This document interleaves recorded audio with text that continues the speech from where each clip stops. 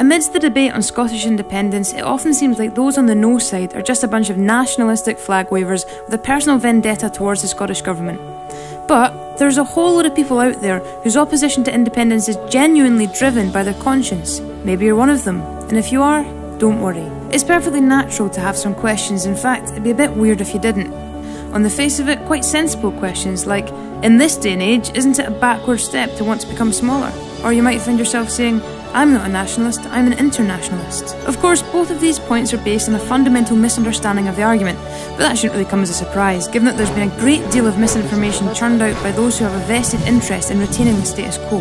Independence doesn't mean that Scotland will become smaller. Quite the contrary, it means that we'll have a bigger presence in the world, and that would give us a much better means to express our distaste over things like nuclear weapons and illegal wars, or at the very least the ability not to get involved in them. His weapons of mass destruction programme is active, detailed and growing. When the No campaign talk about our being stronger as part of the UK, by strength they really mean influence through military and economic might.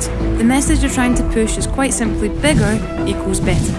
But let's take a look at some small countries, all of which feature in the top 10 countries worldwide for quality of life.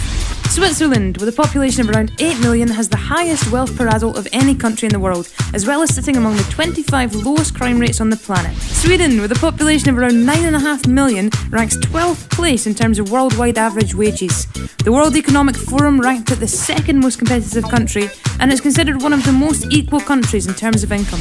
Denmark, whose population sits at about 5.5 million, has the world's highest level of income equality, as well as one of the highest per capita incomes.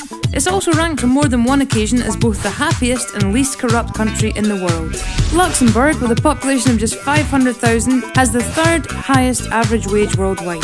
Norway, with a population of about 5 million, their crime rate is among the lowest 15 countries in the world, and the UN Development Programme deemed Norway to be the world's best country. Doesn't really get much better than that. And what about those countries that have gone full whack for the bigger, stronger, supposedly better model advocated by the No campaign? Well, Russia's pretty big.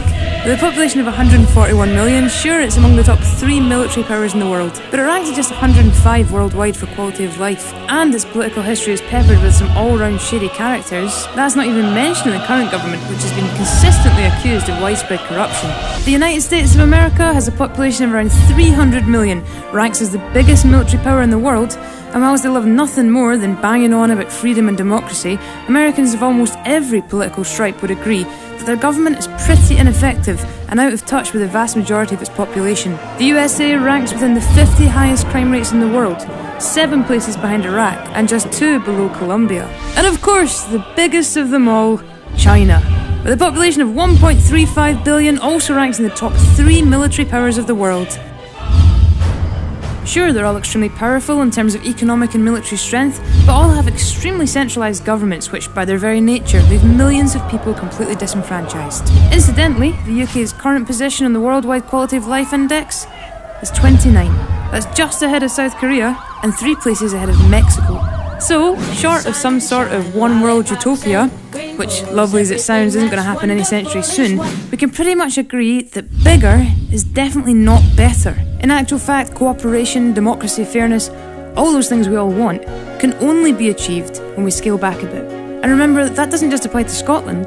Post-independence, England will benefit in much the same way. You'll notice how those opposed to independence tend to talk almost exclusively in terms of Britain's strength, influence, power and the past, whilst those who support independence tend to talk about internationalism, democracy, choice and the future. It's getting clearer every day why more and more people are getting behind the idea of an independent Scotland. So for all the right reasons, in 2014, let's make it happen. Let's vote yes.